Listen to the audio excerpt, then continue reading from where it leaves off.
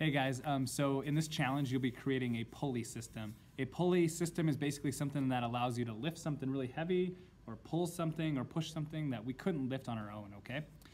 So an example of a pulley is people who use a well for water.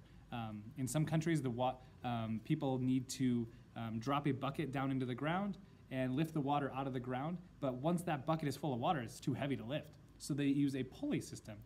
They drop their bucket and they're able to fill it up with water and then lift it up out of the ground using the system that you're going to create today, okay? So the challenge is you're going to be using 2 paper towel rolls.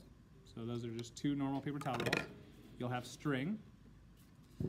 You'll have scissors, tape, 1 straw, 1 cup that we'll probably use for the water, and then 1 piece of construction paper, whatever you want to do with that, okay? So a pulley system is something that allows us to lift heavy objects, pull them. In this challenge, you guys are going to be trying to create something, a pulley system that lifts up water out of the ground, okay? It's too heavy to lift on your own.